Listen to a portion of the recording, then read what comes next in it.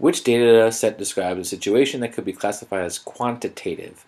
Quantitative means that it's being defined by the numbers we use. Qualitative, in comparison, looks at the quality of an item. Not if it's necessarily good or bad, but like maybe a flavor of an ice cream, a color of your eyes, and so forth. The phone numbers in a telephone book is certainly quantitative because we can look at the number of numbers. However, if we're looking at the actual numbers themselves, this is kind of interesting, right? If someone's number is, whatever it is, that's not necessarily quantifying it in the sense that you're ranking it or measuring it. It's just giving it a number or assigning it a value, kind of like we assign chocolate ice cream the word chocolate.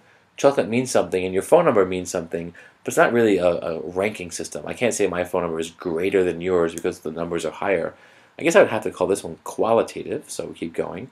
The addresses for students. So again, addresses use numbers, but you can't really say someone's address is greater than the others. It could be after someone else's or down the road further, but not really, right?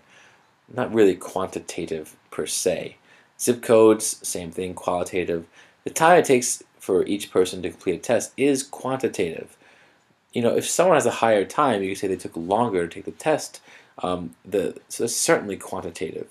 The closest candidate for quantitative on the other three choices, I think, is the addresses, because addresses, again, if your address is higher, that means you're further down the road. It means something, but not in the traditional sense that perhaps score values or time measurements really indicate. So time is a typical quantitative measure.